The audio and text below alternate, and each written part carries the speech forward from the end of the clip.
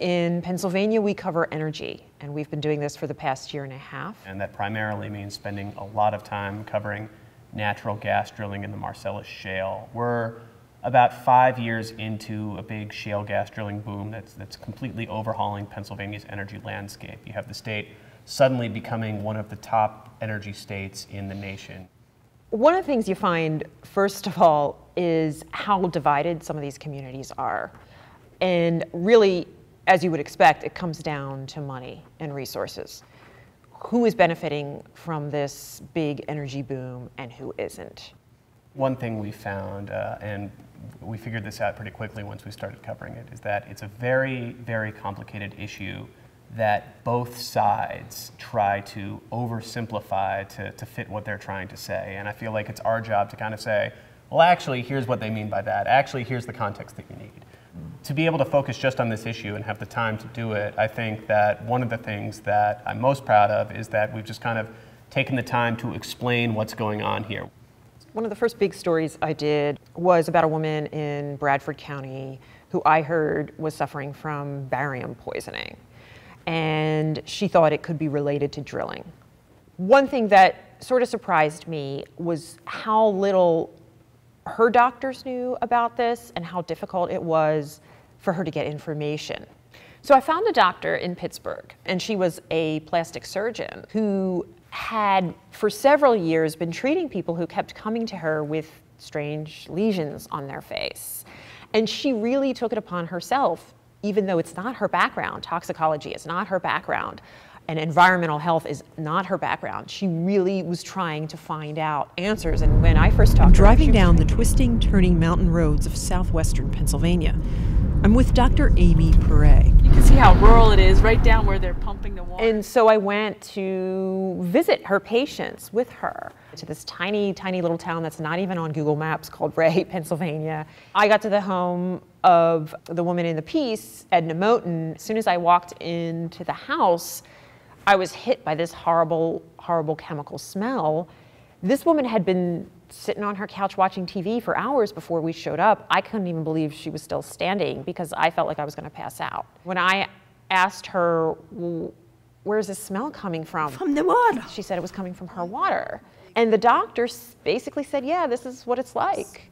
It just didn't make sense. Why would you have clusters of people that would have inflammatory lesions on their face? That really hit me hard to be out as a reporter and actually experience what these folks were telling me firsthand. And then when I contacted the Department of Environmental Protection in Pennsylvania and the Department of Health, they basically said everything was fine, and the two really didn't match up at all.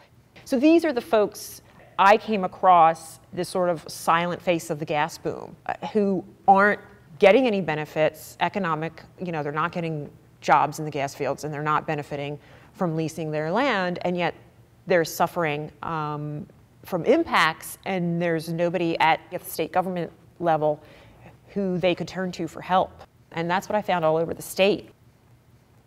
I think this is one of several stories that I did because I felt like there was an awareness that something was happening broadly, but people didn't have the specific details. Butch Davey loves the woods. The 72-year-old gets visibly excited as he turns his black pickup truck, a truck with a Smokey the Bear head on its antenna, into the state forest. This started in 2008, 2009, when Pennsylvania was facing major budget deficits at the same time that this drilling boom was really coming into its own. And the Rendell administration made the decision 2 different times that in order to raise hundreds of millions of dollars, they were going to lease out over 100,000 acres of state forest land. When you tried to get information from the state about how that was impacting the forest, what was going on, where specifically drilling was happening, it was very, very hard to get that specific information. They'd say they don't know, or they just kind of stonewall you. So I decided to go up and pick a few forests and really take a look and say, okay, how has drilling in this forest changed the forest? And I think this was a good way to get into the Marcellus Shale boom as a whole and how it's changed things, because drilling in state forests is not new at all. It's been happening since the 1940s. but the type of gas and oil drilling going on there was much more small scale. Maybe, one pump coming up to your shoulder and maybe a condensation barrel, and that was it, a very small footprint. And now all of a sudden they're clearing acres and acres, they're putting in these gravel pits, they're bringing in trucks, and you could see in the areas where it was happening that all of a sudden what was once a state, well, it's still a state forest, but now it's kind of an industrial area as well. So it was a story about environmental impact, but it was also a financial story, because all of a sudden, in what was once a very tiny fund and it was dedicated just for conservation uses, is this major cash cow, and people are fighting over the money for all sorts of different uses. Energy is a big, big story right now. I mean, we all have computers. We all want to heat our homes and not be cold in the winter. And the world is facing some serious questions. How much fossil fuels are we going to rely on? And what's the trade-off? People's lives have been completely uprooted, changed. We really have to take a look at who gets the bad end of the stick, who gets the raw deal.